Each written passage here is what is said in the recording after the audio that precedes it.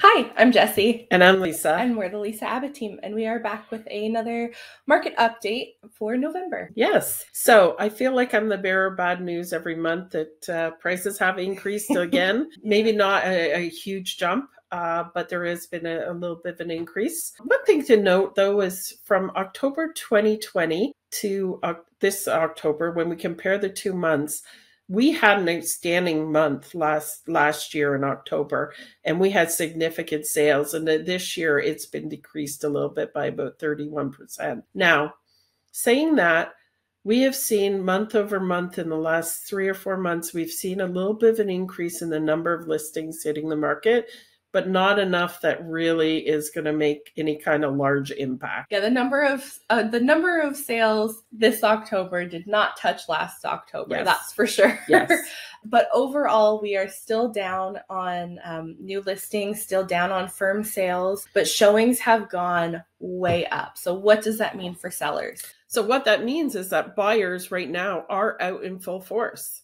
And, as a seller, that is what you want to see. But the problem is, the fear we're getting from sellers is that, what if I sell my house and I have nowhere to go? And, that's a legitimate concern right now with the way things are going. But you have to take into consideration that you're not going to be able to put in a condition on the sale of your home in a purchase situation, but you're holding all the cards as a seller. So you may be able to get get people to agree to allow you time to find a home. So they may extend the closing date. They may even be open to a condition on you finding a home within a certain period of time. So these are all options for a seller so that we can get to some of these beautiful homes back on the market, and they can be able, they're not sitting in a house that they're busting at in the seams at for any length of time. So that's an option. Yeah, you do not have to live in a home that you do not love. We just have to be smart about how we're going to get you into the next one. Exactly. Or a first one. Yeah. So for buyers, it is very competitive out there, right? We're seeing that with the showings numbers, and in all likelihood, you will be in a multiple offer situation, right? And I know that's a bad word for buyers. They don't like to hear that, but that's the reality of the market. And it doesn't have to be as big of a concern going up against other offers. Mm-hmm. A lot of the times people associate multiple offers with overpaying for a house. And that's not necessarily true.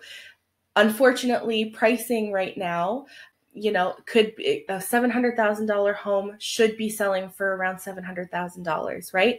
Whether it's priced at $399, $499, $699, $899. If it's worth $700,000, the multiples and everything else should drive it to that $700,000 price point.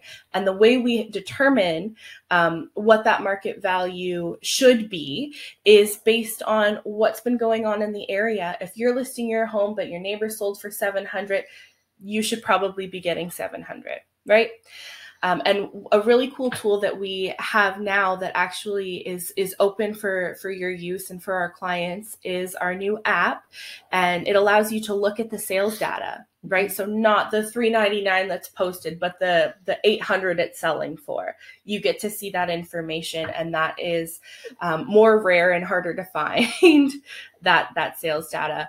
So if you are interested in looking at that and educating yourself on what's going on in either your area or an area that you're interested in or a neighborhood that you're driving through, let us know, because we are more than happy to send this app out to you so that you can help yourself too. Yeah. Right? So just reach out to us.